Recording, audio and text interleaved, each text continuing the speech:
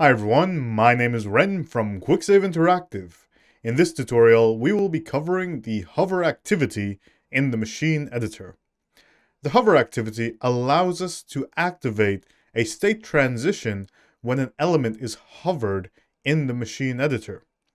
I highly recommend that you check out the hover trigger tutorial in the UI editor before proceeding with this tutorial. Now let's dive into the machine editor and learn more about the hover activity.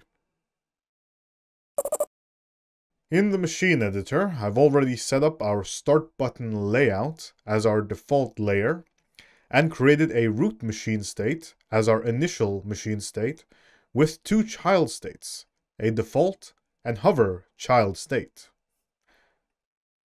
The root state has two transitions. One is enter hover, which will transition to our hover child state, and another is leave hover, which will transition to our default child state. Now, initially, our root state will activate the default child state.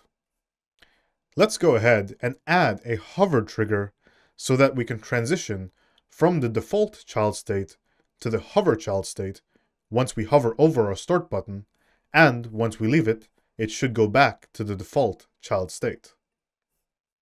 In our settings panel, we will go down to the hover activities section and add a new hover activity.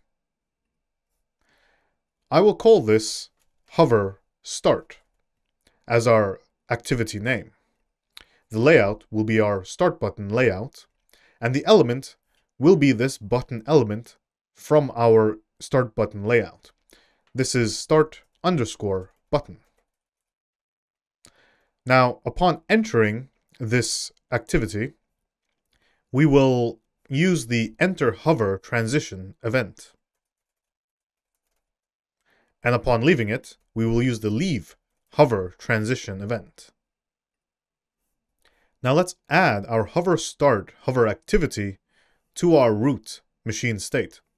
In the activities section, I will click this add button here and add hover start. Now, if I hover over our button, we should see that it activates the hover trigger and our hover state in the hierarchy is active. If I leave it, it defaults back to its original state. Hovering changes the state, leaving it turns it back to the original state.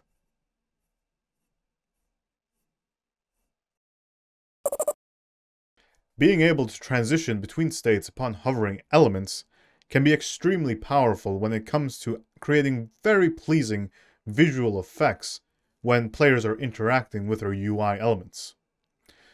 We do hope you enjoyed this hover activities tutorial in the machine editor, and highly encourage you to experiment with the various state transitions you can use when hovering over your UI elements in the machine editor.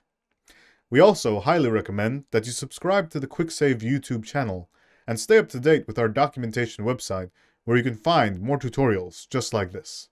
Thank you for watching. See you again next time.